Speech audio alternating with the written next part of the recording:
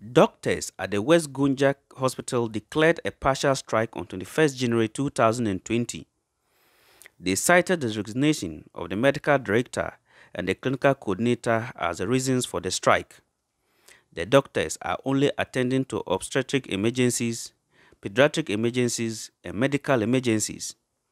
The situation has left many patients frustrated at the OPD. The usual busy scenes at the hospital were missing when Citi News visited the hospital. Only 4 patients were seen at the male and female wards.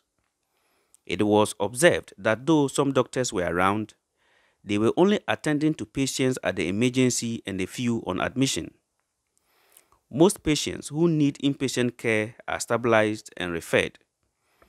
The hospital administrator confirmed the development to Citi News off record, but said the office of the Catholic bishop who runs the hospital is working to resolve the impasse. Citi News sources say the medical director and clinical coordinator resigned over some managerial changes at the hospital.